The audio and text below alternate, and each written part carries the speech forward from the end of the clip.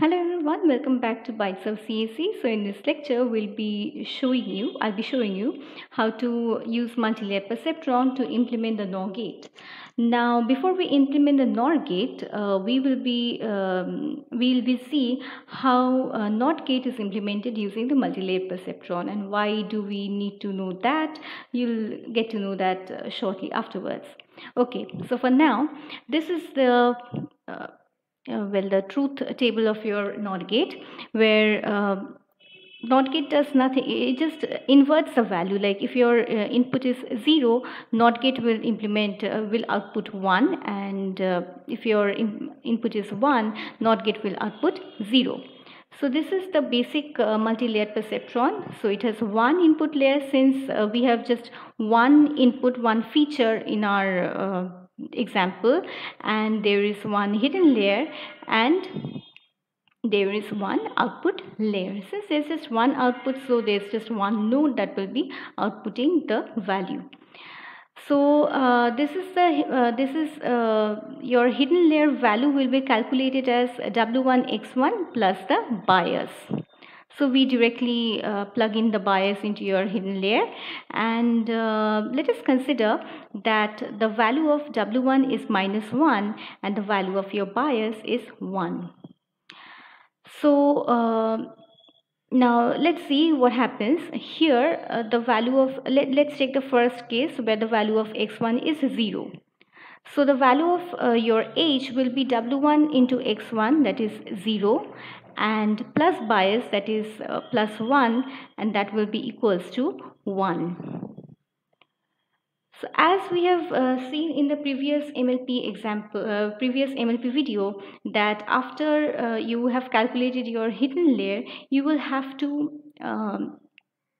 use an activation function on your hidden layer to add non-linearity to your model. Now in this case, we will be using the activation function ReLU. Now I have a separate video on the different activation functions that we use in multi-layer perceptron. I'll request you to go through that video. Now in this case, the ReLU function, what the ReLU function does is, whenever the ReLU function gets an input h, it will output the maximum of h and 0. Now in this case, the ReLU function, it is going to be ReLU 1. So the maximum of 1 and 0 will be equals to 1. Therefore, your output layer will output 1. Now let's take the second case where the value of x1 is 1. So when your value of x1 is 1, so w1 x1 value will be -1. Then you have to add the bias, which is +1, and your answer, your hidden layer component will be 0. Then you have to pass it through the activation function, that is this one, that is ReLU 0. So ReLU 0 will be equals to maximum of 0 and 0, which is equals to 0, and hence your output layer will output 0. So this is in accordance to what we have seen should be your intended output, right? Now I have used this -1 and 1, and it gave the right answer. Of course, there will be a training, and after you have trained the layer, it will actually show you what the true value of W1 and bias will be like. So that is going to be a very lengthy process. So I have just plugged in the true values of W1 and bias. So you can also use different values to find out that what can be the other values of W1 and bias that will satisfy this kind of a truth table. Now moving on, you will be, I'll show you how to implement the multi-layer perceptron for an OR gate.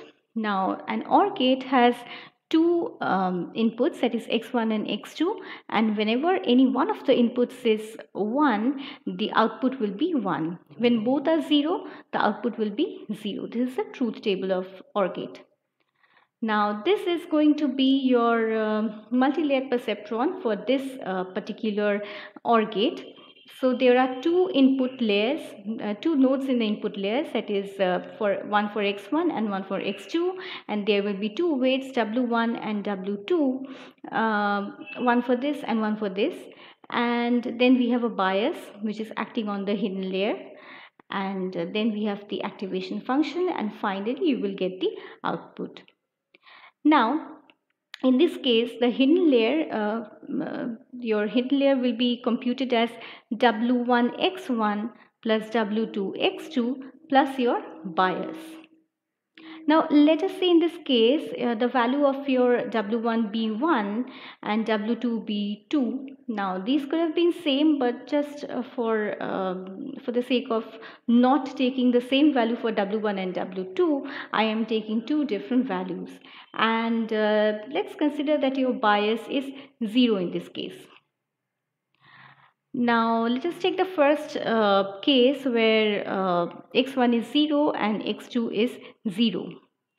So therefore x1 w1 will be 0, w2 x2 will be 0, and we have the bias which is 0 again. So the value of h will be 0. So now we feed into the ReLU function. The ReLU function will take in like ReLU 0, and that will be equals to maximum of 0 and 0, and therefore your output layer will output the value of 0. Now let's take the second example where x1 is 0 and x2 is 1.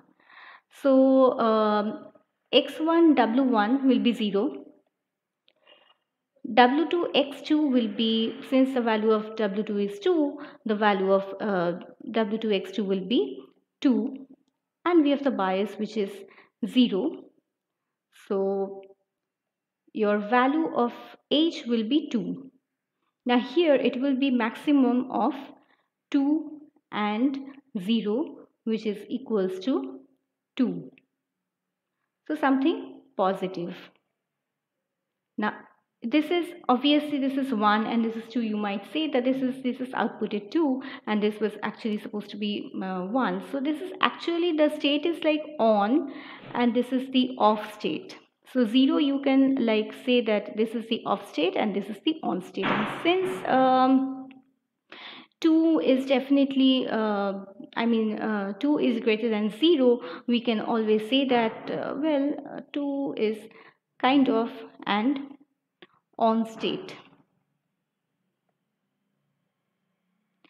Now let's move on to this example just like previous. Now here w1 x1, the value will be 1, this is going to be 0, and this is going to be 0, and therefore this will be 1, and whenever you let it go through the ReLU function, it will be like maximum of 1 and 0, that is going to be 1. And finally we get into this case where x1, the value of x1 is 1, the value of x2 is again 1. So it will be this w1 x1 will be 1, w2 x2 will be 2, and the bias being 0. The value of h is equals to 3, and therefore this will output the value of 3. Then again an on state. So this is in accordance to what has been shown here. Now let us move on to the multi-layered perceptron for implementing the NOR gate. Now we know that NOR is equivalent to OR and NOT, and now I hope you understand the reason why we went through the implementation of OR gate and NOT gate first before implementing NOR. Now what NOR does is, whatever be the value of your OR gate, whatever be the value of your OR function of these two variables, whenever you take the inverse of that function, like you just complement that output and you get the output for your NOR. So in this case, x1 and x2, in case of OR gate, the normal output would have been 0. Now if you take a complement of this will output 1. So basically whenever both your inputs are 0, it will output a 1. Otherwise, for all the other cases, the output will be 0 in case of a NOR gate. Now let's take a multi-layered perceptron, where we can see that there are basically two hidden components. This is like H1 and this is H2, you can say. So what we have done here, basically we also will be using the ReLU function here as well. So we have actually taken two multi-layered perceptrons, one for like this is your this part, that is your left hand side portion, resembles the multi-layered perceptron for OR, and your right hand side represent the multi-layered perceptron for NOT gate. Now let's see what is happening here. So just like before, we will be taking W1 as 1, W2 as 2, this B1, this is the first bias, the bias for the OR gate, that will be equals to 0. And now here, now the input of the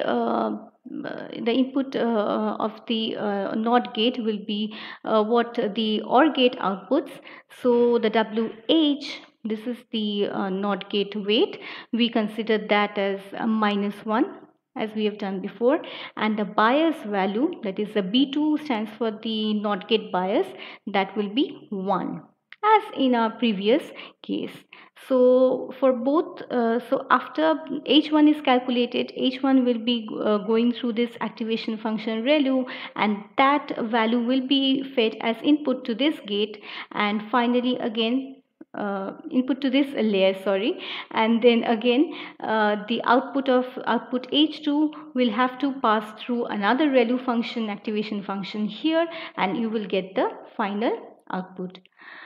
So for your first layer, H1, which is equals to W1x1 plus W2x2 plus B1. So let's take this case first. So 0, 0.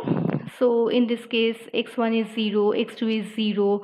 So this is 0 plus 0 plus 0, which is equivalent to 0. So ReLU H will be max of 0 and 0. So now this will be equivalent to 0, of course. Now this will be fed into here. Now this is your input for your NOT gate. So the input is 0 in this case. Now for your second layer, that is your H2, will be equals to WH1 plus B2. So your H1, as we have calculated, was 0 in our case, that is for 0, 0 case, it was 0. So this is going to be 0 plus your B2 value is 1. So 0 plus 1, that is equals to 1. So now again this will go through this max of this ReLU function, which will be max of 1 and 0, which is equals to 1. So your output in this case will be 1. Now let's take the last case where both the values of x1 and x2 are positive, that is 1. So here what we see is the value for your H1 will be W1 x1 plus W2 x2 plus B1. So your W1 was 1, W2 is 2. So this will be 1 plus 2 plus 0, which is equivalent to 3. Now it goes through the ReLU function. So it will be like max of 3 and 0. And that will output the value of 3. Now 3 is your input now to your this H2 layer. So now you have to compute the value of H2, which is equals to WH H1 plus B2. So your value of WH is -1, value of H1 is 3. So WH H1 will be -3 and your bias value is 1. So -3 plus 1 equals to -2. Then now again you have to encounter this ReLU function, which says that you have to take the maximum of -2 and 0, and that will be equivalent to 0. So here your output will be 0 and the intended output is also 0. So for these two examples, I will highly recommend you to go through the weights and find out that how it actually works. And also you may find you may take different weight combinations and find out that how this NOR gate can be implemented, taking other W1, W2, WH and B1, B2 values. So that was all for today. If you like my video, please give me a thumbs up and share it with your friends. Thank you. Thanks for watching.